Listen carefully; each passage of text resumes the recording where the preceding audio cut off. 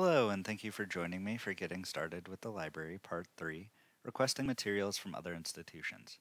In this video, I will show you how to request materials from libraries in the SUNY Libraries Consortium, and 2 ways to request materials from Interlibrary Loan. So we will begin from the library homepage, which you can navigate to by going to herrick.alfred.edu, and from here we will begin our search. I'm going to click on Go to Advanced Search, and I'm going to search for a specific book to see if we have it in our library collection.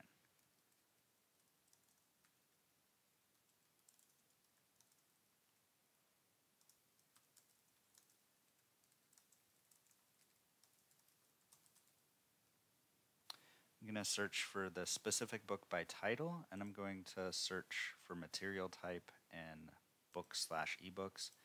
Because I don't want any articles with the same title, I just want this specific book. Go ahead and click search, scroll down, and it looks like there are no records found. So the first step that I will take to try to locate this book is I will shift where I am searching. Up here at the top, I have selected everything right now, but if I go ahead and shift it over to search for this specifically in the SUNY catalog, this will search for the book in all of the libraries in the SUNY Library Consortium of which we are a member. When I click search, I scroll down, I see that the book shows up. This means that the book is held by one of our partner institutions, and I may be able to request it from them. At this point, I'll go ahead and click on the title of the book, and I can see all the basic information, verify that this is the book that I am interested in. It is indeed. Now, at this point, if you haven't already, you should go ahead and sign in. When you click sign in, you'll just use the same username and password that you use to log into your email, everything before the @ Now that we've logged in, we can go ahead and request this book. To request the book, you'll click Request from Another Library. You'll select your pickup location, whether you want to pick it up at Herrick or Scholes. You can leave a comment if you would like, and then when you click Send Request, we will contact libraries in the consortium, and we should receive the book shortly, at which point you will receive an email that the book is ready for you to pick it up. Now let's say I'm looking for a specific article. I've come back to the Primo Advanced Search page, and from here I'm going to copy over a specific title that I'm looking for an article. Let's say that I found this citation and a reference sheet, and I haven't been able to locate the article yet.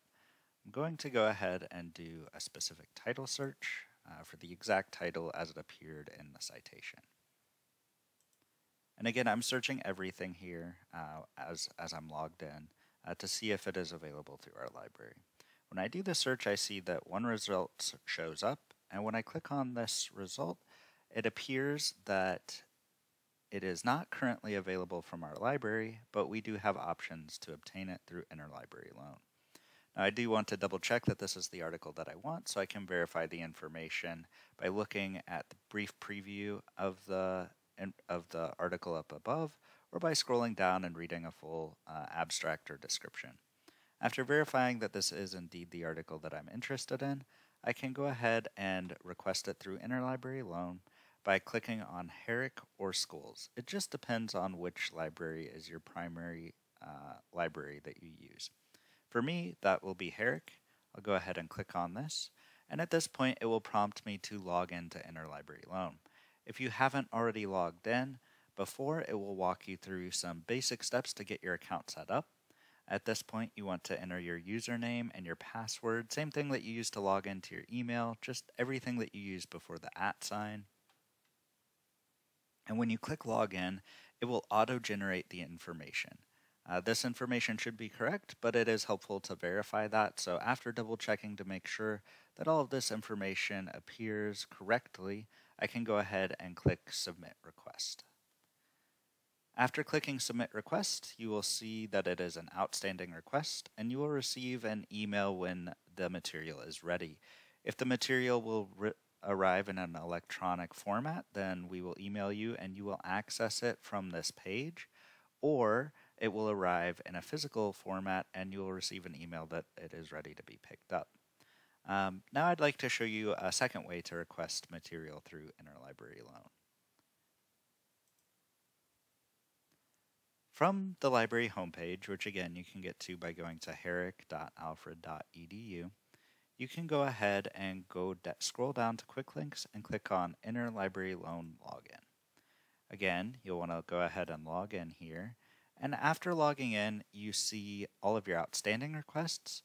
You can access all electronically received requests on the side here, or you can place a new request. To place a new request, look at whether you want to request an article, a book, movie, or CD, a book chapter, or a thesis or dissertation. Let's say I'm looking for an article.